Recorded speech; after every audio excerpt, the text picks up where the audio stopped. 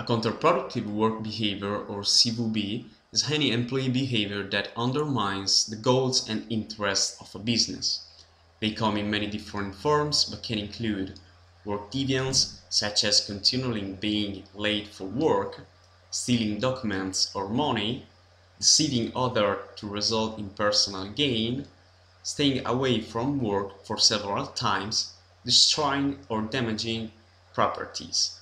Then we have sexual harassment by making inappropriate sexual remarks or approaches, workplace bullying, which consists in repeated mistreatments, mobbing and emotional abuse aimed to humiliate, and workplace aggression that includes every type of aggressive behavior.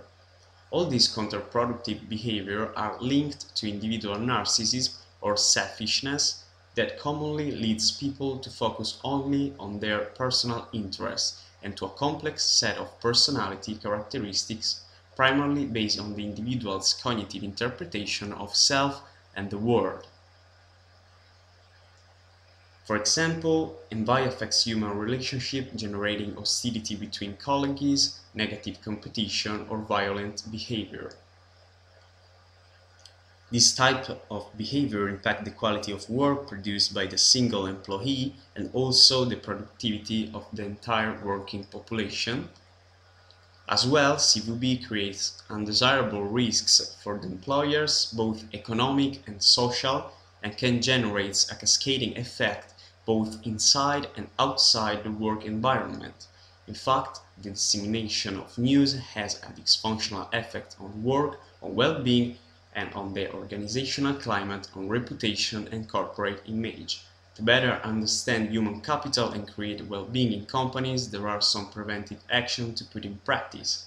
Behavioral tests and psychological tests that measure consciousness, rule adherence, attitude, and reliability. A clear definition and analysis of the roles according to the knowledge and skills possessed. A system of equity or distributive justice within the organization of work. Work on spreading a culture that leads to citizenship organizational, therefore a dynamic system based on support, initiative, and proactivity. In conclusion, we can say that the role of the psychologist is fundamental to guide the relationship in a workplace in order to pursue a productive work atmosphere.